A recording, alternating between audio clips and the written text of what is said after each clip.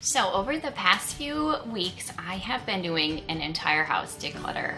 I decided that I need to do a spring cleaning and decluttering because I've been feeling overwhelmed with a few things I have in my home. I don't have a lot of stuff really per se if you compared some people to myself, but for me, I was feeling like I couldn't get things done because there were too many paper clutter items on the floor. My closet was filling up. My kids' drawers weren't closing.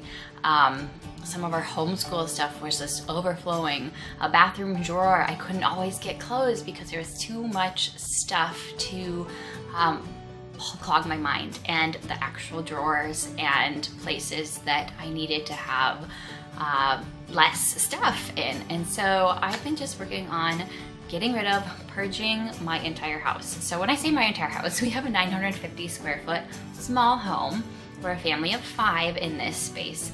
So stuff can't live in here for a long time, or a lot of items, because it just feels crowded and cluttered. And if you've been following me for a while, you know I do like less. Less is more for me in my home. I'm not a minimalist, not at all. I like my decor. I do like thrifting. I like having some options for clothes, but yes, I did just do a closet refresh too that you can check out, where I have a lot less clothes in there too. So that was all part of this. It just really kept this idea rolling of, why have so much stuff? Kids play with boxes and pencils and paper, and in the spring, summer months, it's warmer, so we're outside a lot more. Certain just building blocks that they have to be creative with is enough. We don't need all these little gadgets and gizmos and electronic toys and things that just crowd our minds and space. So I'm gonna share a few of the places I decluttered with you.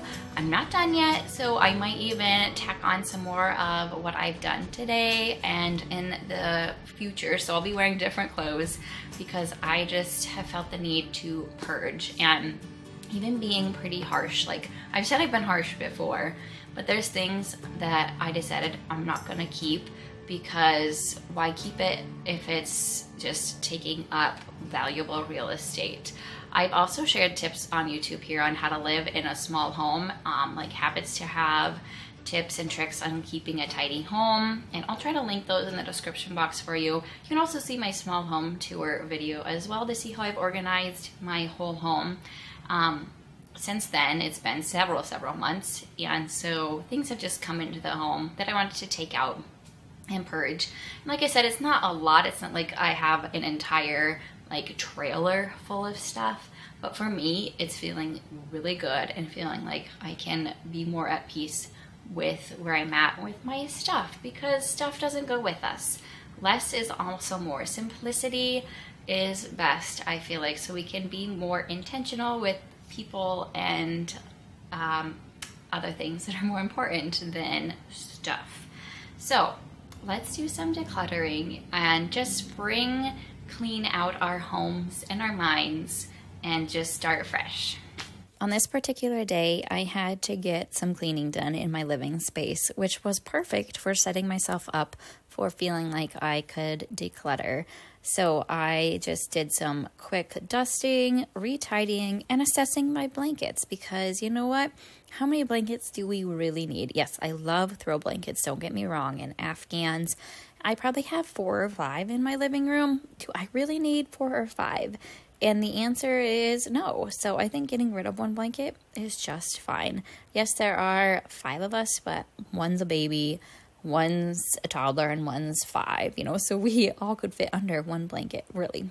But anyways, then I just needed to clean my picture frames because they get dusty and dirty. And as I clean these, I think, I could declutter some of my old pictures or tuck them away for saving and put some new ones in.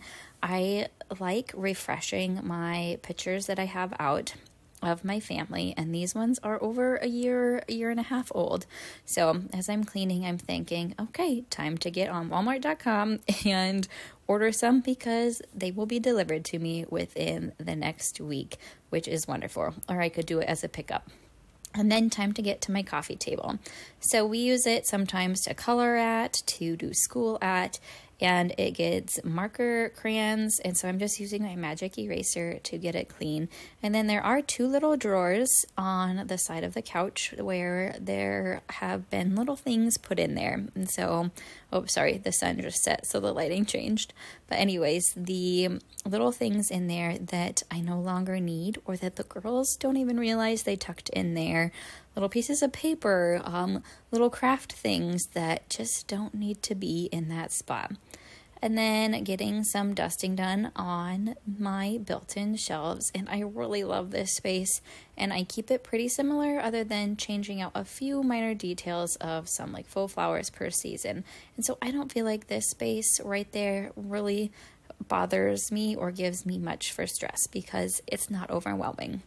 My hallway was on my list to clean as well, and getting up high first and then getting down low. And as I clean my hallway and record this voiceover, I think, all right, I have some nice closet space in this hallway. What do I need to take out of my linen closet at the end? What do I need to declutter in my actual cleaning closet? Because even though there's good cleaning products out there and good cleaning items, do we really need something for every space in our house? And for me, the answer is no. So decluttering some extra cleaning rags. I don't need 30 cleaning rags, but just trying to think through my whole house as I even clean. And then I wanted to just fix my couch cushions, at least refluff them up a little bit. I have extra stuffing from this funky pillow that my sister had given me, and it works great to fill my couch backing in because we have had this couch since we moved to this house 7 years ago. It was someone else's before then who had pets, and you can tell it just is a worn and loved couch. But it suits us well for now, and I just try to keep it nice and keep it well while I can because I'm laughing at my kids, because why buy anything that's super expensive or new when it's not going to be treated the best it can. Okay, decluttering time. This space is storage for music. And what am I pulling out? Not music.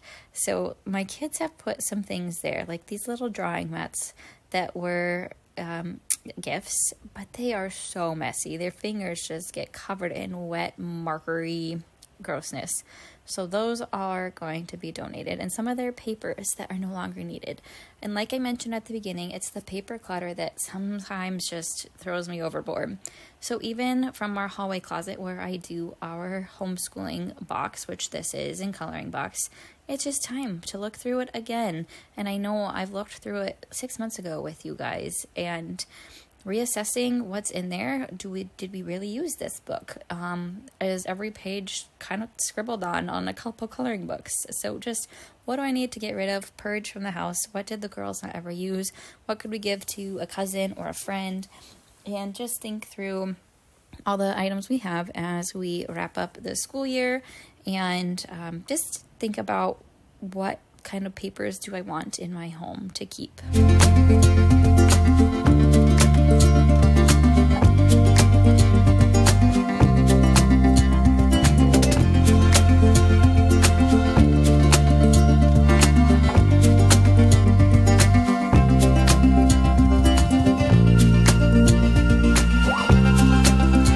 This drawer in the bathroom is some hair items. The girls have some ponytails and barrettes and headbands and combs that we no longer use. And it needed a good wiping out too, but there's so many things in there that sometimes it wouldn't even close. So I decided to go through, get rid of a few of the hair clips that we don't use, some of the headbands that don't fit right. Even if they were new, I'm going to donate a couple of the headbands to wherever, I guess, some friends, or just donate it because they don't even wear them. So just things like that make it easier to see what's in the drawer instead of wishing I knew what was in there. Then under my vanity, we have this box, my cleaning spray and a wipe, and our bath toys. So I am just going through this box here. I don't have a lot in there, but there's things like shampoo and conditioner we don't use at our home. This item that I got new from Norwex for hosting a party a year ago, I never used it. Some things from another company I never used. If I'm not using them, if I'm not going to use them, I just need to give them to a friend or donate them. Then another place I have kind of forgotten about is my side of the bed, this little nightstand area. I haven't even really opened it very much, other than I have a few essential oils in there for our humidifier that I use. But there's so many extra paper pieces, again, different manuals for certain things, but you can always find those online, and cords. Does anyone else struggle with having too many chargers and cords and you don't even know where they belong? I know we do. So I'm gonna just declutter some of the things, move items to where they belong, put some books back on our bookshelf, and be done with that space. Quick 5 minutes is really all some of these spaces have taken. And then while I'm in the bedroom, I'm just going to go through some of my clothes, extra clothes for spring, summer. That's what this tote is under our bed. And my little guy is helping me, of course. But I'm just going through thinking, what will I actually wear? What did I not wear last year? And just decided to tuck away and purge a few pieces out of here. And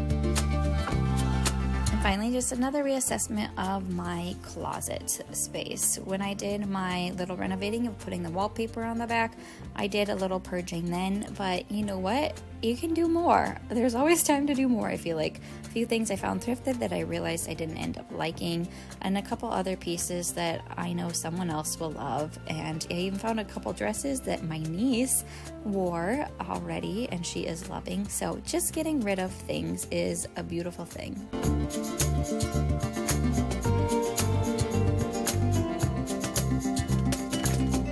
Know in the comments if you do a spring declutter, if things kind of overwhelm you a little bit and you're like me and need to just have a good purge, even if it's several days long, and just get rid of things in your home.